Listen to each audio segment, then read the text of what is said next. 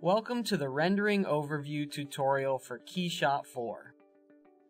As a CPU-based real-time ray tracing application, KeyShot is not dependent on the graphics card for rendering calculations.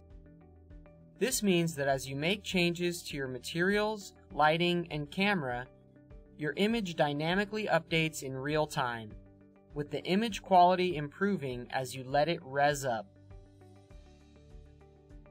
If you'd like to quickly save out the real-time image, simply click the Screenshot button and it will be saved to your KeyShot 4 renderings folder.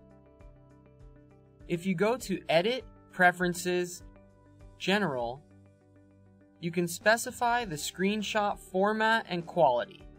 You can also enable settings to ask where to save each screenshot and to save a camera with each screenshot. If we open the Windows Task Manager, we can see that KeyShot very efficiently uses 100% of the CPU's cores. KeyShot is near linear in scale, so as the number of cores increases, the faster the render time will be.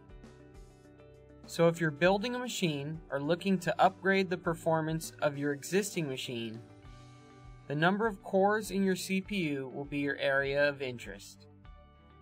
If we pause KeyShot by pressing Shift-P, we can see now that the CPU has been completely freed up to run other applications. This is very useful when working simultaneously between KeyShot, CAD, and photo and video editing applications.